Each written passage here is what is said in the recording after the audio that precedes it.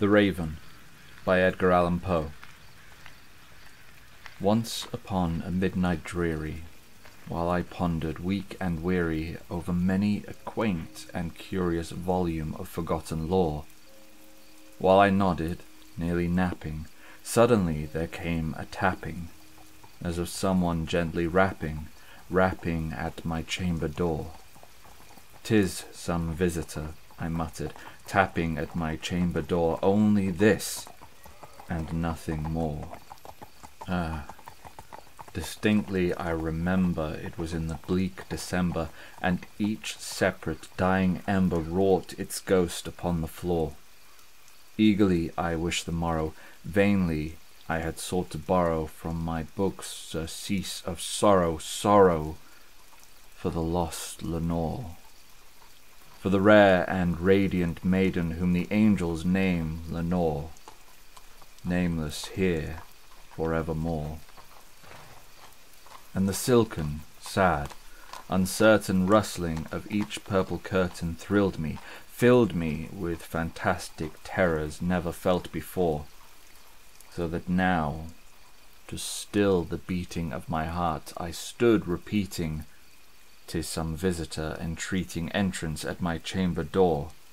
Some late visitor entreating entrance at my chamber door. This it is, and nothing more." Presently my soul grew stronger, hesitating then no longer. "Sir," said I, "or madam, truly your forgiveness I implore, but the fact is I was napping, and so gently you came rapping, and so faintly you came tapping at my chamber door, that I scarce was sure I heard you." Here I opened wide the door. Darkness there, and nothing more. Deep into that darkness peering, long I stood there, wondering, fearing, doubting, dreaming dreams no mortal ever dared to dream before. But the silence was unbroken, and the stillness gave no token, and the only word there spoken was the whispered word, "Lenore." This I whispered, and an echo murmured back the word, "Lenore." Merely this, and nothing more. Back into the chamber turning, all my soul within me burning, soon again I heard a tapping somewhat louder than before.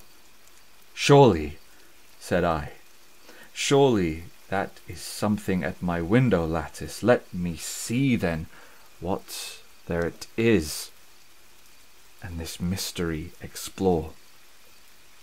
Let my heart be still a moment, and this mystery explore. 'Tis the wind, and nothing more."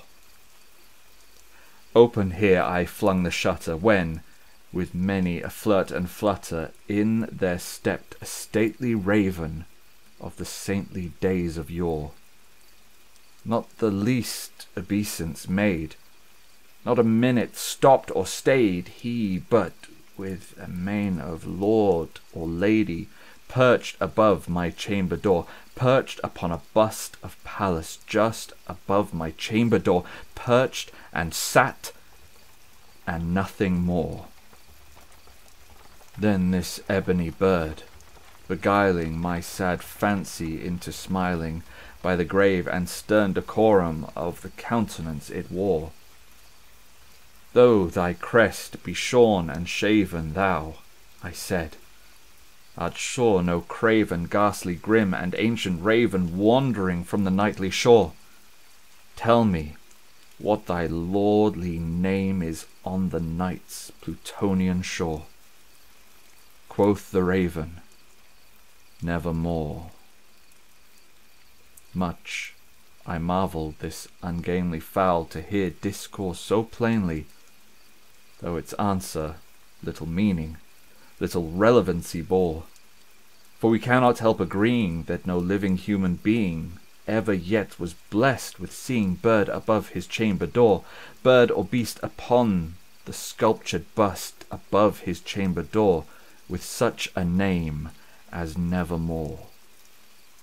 But the raven, sitting lonely on the placid bust, spoke only that one word, as if his soul in that one word did he outpour. Nothing farther than he uttered, not a feather than he fluttered, till I scarcely more than muttered, "Other friends have flown before, on the morrow he will leave me, as my hopes have flown before." Then the bird said, "Nevermore."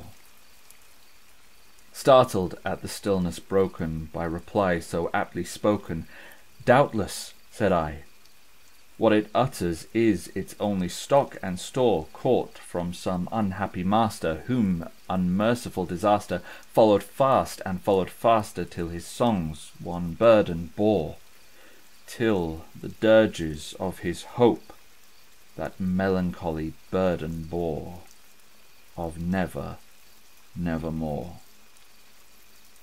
But the raven, still beguiling all my fancy into smiling, straight I wheeled a cushioned seat in front of bird and bust and door. Then upon the velvet sinking, I betook myself to linking fancy unto fancy, thinking what this ominous bird of yore, what this grim, ungainly, ghastly, gaunt and ominous bird of yore meant in croaking "Nevermore." But I sat, engaged in guessing, but no syllable expressing to the fowl whose fiery eyes now burned into my bosom's core. This and more I sat divining, with my head at ease reclining on the cushion's velvet lining that the lamplight gloated o'er. But those velvet violet lining with the lamplight gloating o'er, she shall press nevermore. Then methought the air grew denser, perfumed from an unseen censer, swung by seraphim whose footfalls tinkled on the tufted floor. "Wretch," I cried, "thy God hath lent thee, by these angels he hath sent thee, respite, respite and nependi from thy memories of Lenore. Quaff, oh quaff this kind nependi, and forget this lost Lenore." Quoth the raven, "Nevermore."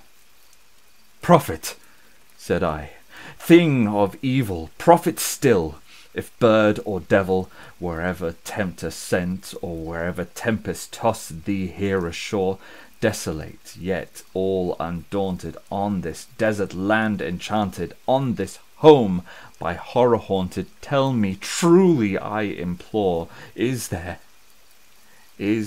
balm in Gilead? Tell me, I implore." Quoth the raven, "Nevermore." "Prophet," said I, "thing of evil, prophet still, if bird or devil, by that heaven that bends above us, by that God we both adore, tell this soul with sorrow laden, if within the distant Aidenn it shall clasp a sainted maiden whom the angels name Lenore, clasp a rare and radiant maiden whom the angels name Lenore." Quoth the raven, "Nevermore."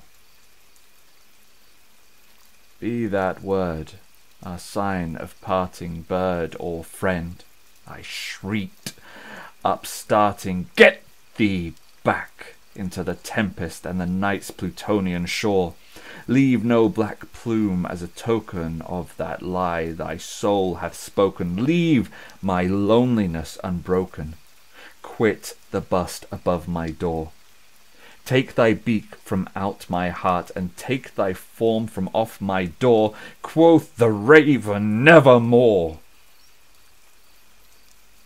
And the raven, never flitting, still is sitting, still is sitting on the pallid bust of Pallas just above my chamber door. and his eyes have all the seeming of a demon's that is dreaming, and the lamplight o'er him streaming throws his shadow on the floor. And my soul, from out that shadow that lies floating on the floor, shall be lifted nevermore.